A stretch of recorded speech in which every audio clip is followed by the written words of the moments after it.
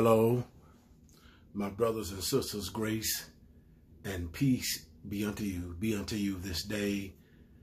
This is Brother West, and I will say that welcome to the ErnestLWest Ministries. And there is a word that keeps ringing in my spirit. There's a word that keeps echoing in my spirit. The same word all day, and that word has been indecisive. Indecisive. Some who are listening to me, this is a word prophetically, this is a word of knowledge. Some of you who are listening to me, you're at a place where you're at wits end. It's like your mind has been pulled in every direction, like how someone would pull their hair, be pulling their hair out, just pulling their hair. This is how your thoughts are being scattered back and forth, back and forth, back and forth, and you're indecisive. Can't make a decision. You get right there, you get right there, then once you get there, you can't do it. Can't do it. And so I want to pray for you. Ma'am, I want to pray for you, sir. And see, the stem, and like I did the video earlier, what stems from a person being undecisive is hurt. Some kind of pain, some kind of rejection, some kind of scar. And from that scar, from that hurt, from that pain, there's a voice. And so many of you have many voices in different directions. There are many voices talking to you, because those voices are things that hadn't been, what's the word? You hadn't received closure. Hadn't received your healing. And because you hadn't received your closure and hadn't received your healing, the voice keep talking to you. Keep talking to you. Telling you the negative. You should have done this. You see? And anytime you get to a place where it feels like you're trying to come out of it and get a healing, that voice, that stronghold will pull you back and say, oh, see, nah, don't do it. Don't trust it. And so your relationship is with your hurt. Your relationship is with your hurt. It's with your pain. Because those are the things that has your attention. All the negative stuff, that's where your relationship is at. But God want to hear you. God, hear what I'm saying. He wants to heal you. Hear what I'm saying? And so, and what I want to do, I want to pray for them. Indecisiveness, uncertainty. James 1:8 says that a double-minded man, what it comes down to is being double-minded. Your mind being split. And the scripture says that a double-minded man is unstable in all his ways. See, when you're unstable, then there's no stability. There's no surety that you're going to do a certain thing, because you don't know what you're going to do. You don't know what you're going to say, because there's not a voice down in you that's your foundation, that's speaking to you and telling you what's right and what's wrong. That's your conscience. And so this is why you need to get a little closer. Get a little closer to God.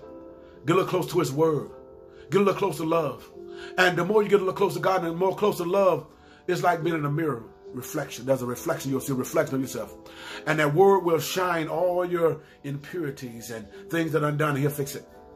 And when you see it, it's not for you to fix it. Keep trusting. Keep being you. But let him, give it to him. And he will give you the ability. He will take the taste out of your mouth. He will take the addiction away from you. But you must give it to him. You must give it to him. See, because many of you have unforgiveness in your heart. And because you have unforgiveness in your heart, then you're wondering. You're hurt. Any little thing will get you going. But you need God. You need healing from your hurt. Let's pray. Father God, in Jesus' name, God, I thank you. God, for this is the day that you made. God, we shall rejoice and be glad in it, God, for those that are in the valley of decision where their brain, their mind, their direction is scattered. God, give them a compass. God, give them stability. God, give them a focus. See, the problem, they're not focused. Something that took the focus. Something that took the direction. Something that took the heart. Something that took the attention. But God, Give it back to them again. God, only you can do it. God, you can cause that joy to awaken. You can cause that focus to awaken. You can cause it. And what's going on with them, you can break it. You can break that situation right now. You can break that curse right now. You can break that relationship, that ungodly soul tie, that connection. You can break it. You're pulling it. And all they have to do is just cry out to you. And God, I hear a cry right now, God. They're crying out for change. They are crying out. God, deliver them. God, deliver them. God, deliver him. God, deliver her. God, for your glory. God, we thank you, God. We thank you for healing. God, because the healing is the children's bread. God, speak.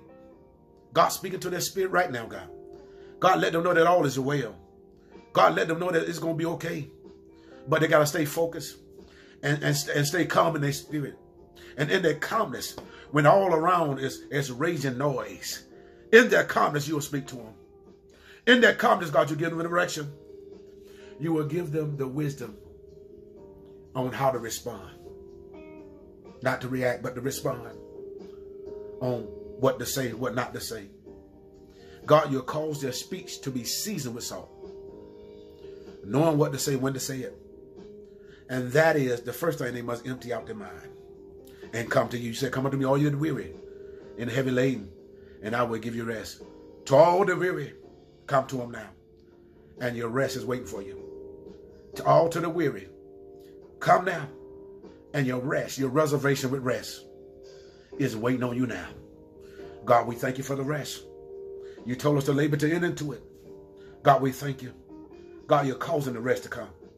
God, you're causing rest upon their minds, rest upon their homes, rest upon their imaginations like the dew that refreshes, that revives. God, renew. God, refresh. God, revive. God, you're doing a new thing in them now. And God, we thank you for it now. And we bless you. In Jesus' name we pray. Amen. And amen. Is that all right? God bless you.